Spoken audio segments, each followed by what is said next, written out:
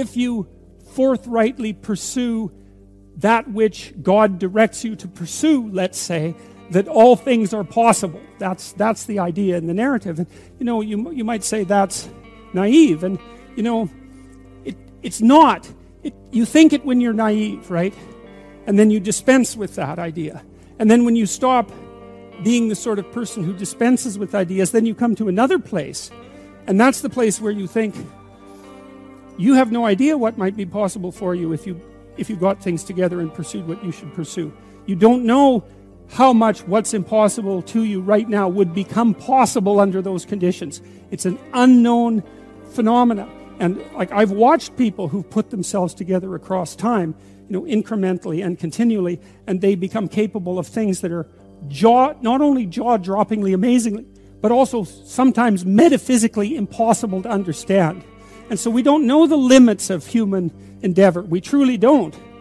And it's premature to put a cap on what it is that we are, what it is that we're capable of. And so you're already something, and maybe you're not so bad in your current configuration. But you might wonder, if you did nothing for the next 30 years except put yourself together, just exactly what would you be able to do?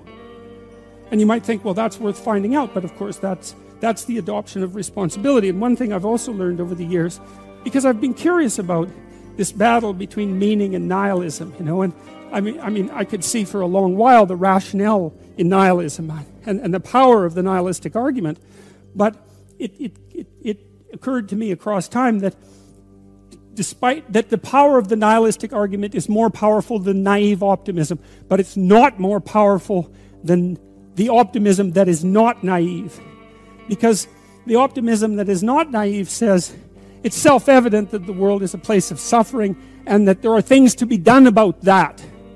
And it's self-evident that people are flawed and that there's things to be done about that. And then the non-naive optimist says the suffering could be reduced and the insufficiency could be overcome if people oriented themselves properly and did what they were capable of doing. And I do not believe that that's deniable. I think that human potential is virtually limitless, and that there's nothing perhaps that's beyond our grasp if we're careful as individuals and as a society. And so I think that there's no reason for nihilism, and there's no reason for hopelessness, and there's no reason to bow down before evil, because we're capable of so much more. And I think that you can easily, that first, because you're not happy with who you are, and you're ashamed and embarrassed about it, as you should be. And you know it because if you look out there, you see people who are capable of doing great things, and you know that we're not giving it our all. And still we're not doing so badly, And so you might wonder if we devoted 90% of our effort to putting things right instead of 55% of our effort, or maybe even less than that, you might wonder just how well could things be put together.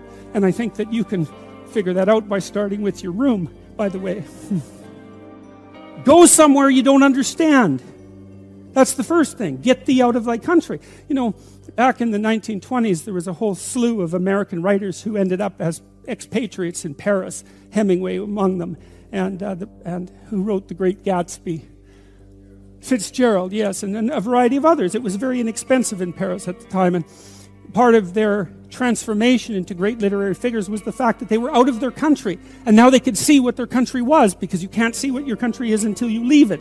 So you have to go into the unknown, and that's God's first command. Go into the unknown, because you already know what you know. And that's not enough unless you think you're enough. And if you're not enough and you don't think you're enough, then you have to go where you haven't been. And so that's the first commandment to Abraham. It's like, okay, that's a good one. That makes perfect sense. Go to where you don't know. Yes. And from thy kindred. Well, what does that mean? It means grow up. Right? That's what it means. It means get away from your family enough so that you can establish your independence. And that isn't because there's something wrong with your family, although perhaps there is, as there is perhaps wrong with you. But it means get away. I talk to people very frequently whose families have provided them with too much protection. And they know it themselves, and that means they're deprived of necessity. One of the things that you see in the United States, for example, is that the children of first-generation immigrants often do better than their children.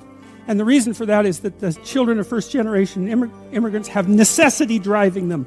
And you don't know how much you need necessity to drive you, because maybe you're not very disciplined. And if a catastrophe doesn't immediately befall you if you don't act forthrightly today, then maybe you never act forthrightly, right? Because the gap between your foolishness and the punishment is lengthened by your unearned wealth, and so you never grow up and learn, and you have to get yourself away from your dependency in order to allow necessity to drive you forward.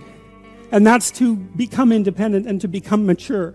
And I think part of what's happening in our culture is that the force that's attacking the forthright movement forward of young men in particular is afraid of the power of men, because it's confused about the distinction between power and authority and competence. Like a man who has authority and competence has power as a byproduct, but the authority and competence is everything. And people who can't understand that fail to make the distinction between power and authority and competence, and they're afraid of power, and so they destroy authority and competence. And that's a terrible thing, because we need authority and competence. What else is going to allow us to prevail in the long run? And so you get away from your country, and you get away from your kin and from your father's house, right? And you go out there and you establish yourself in the world. It's a call to adventure. That's what the first lines in the Abrahamic story is, a call to adventure. So, great, unto a land that I will show you. We know what's wrong with life. It's rife with suffering and insufficiency and deception and evil. It's all of that, obviously. Okay, what would make the journey worthwhile? Well, you can ask yourself that. It's like, all right, in order to bear up under this load, what is it that I would need to be striving to attain? And if you ask yourself that, that's to knock, and the door will open. That's what that means. If you ask yourself that, then you will find an answer, and you'll shrink away from it. You'll think, well, there's no way I could do that. It's like, well, you don't know what you could do. You don't know what's possible. And you're not as much as you could be. And so God only knows what you could do and have and give if you sacrificed everything to it. And that's the reason Abraham is constantly making sacrifices. And it's archaic, right? He's burning up like baby lambs, but well, they're alive. That's something, and they're valuable, and that's something. You have to admit, even if you think about it as a modern person, that the act of sacrificing something might have some dramatic compulsion to it. To go out into a flock and to take something that's newborn and to cut its throat and to bleed it and to burn it might be a way of indicating to yourself that you're actually serious about something. And it isn't so obvious that we have rituals of seriousness like that now. And so it's not so obvious that we're actually serious about anything. And so maybe that's not such a good thing. And so maybe we shouldn't be thinking that these people were so archaic and primitive and superstitious. It's possible that they knew something that we don't. And certainly in the Abrahamic stories, one of the things that maintains Abraham's covenant with God is his continual willingness to sacrifice. And that sacrificial issue is so important, because you are not committed to something unless you're willing to sacrifice for it. Commitment and sacrifice are the same thing. And I think it borders on miraculous that those concepts are embedded into this narrative at the level of dramatic action, instead of abstract explanation. People are acting this out. And the fundamental conception is so profound that it's really quite awe-inspiring. It's breathtaking, really, when you understand what message is trying to be conveyed. You have to make sacrifices. And what do you have to sacrifice? You have to sacrifice that which is most valuable to you currently that's stopping you. And God only knows what that is. It's certainly the worst of you. It's certainly that. And God only knows to what degree you're in love with the worst of you. So you move from the unbearable present to the ideal future, and you can't help that. You have to live in a structure like that. That's your house. That's another way of thinking about it. And if you want to get your house in order, and if you want it to be a place that you can live properly, then you have to plan the future that is perfect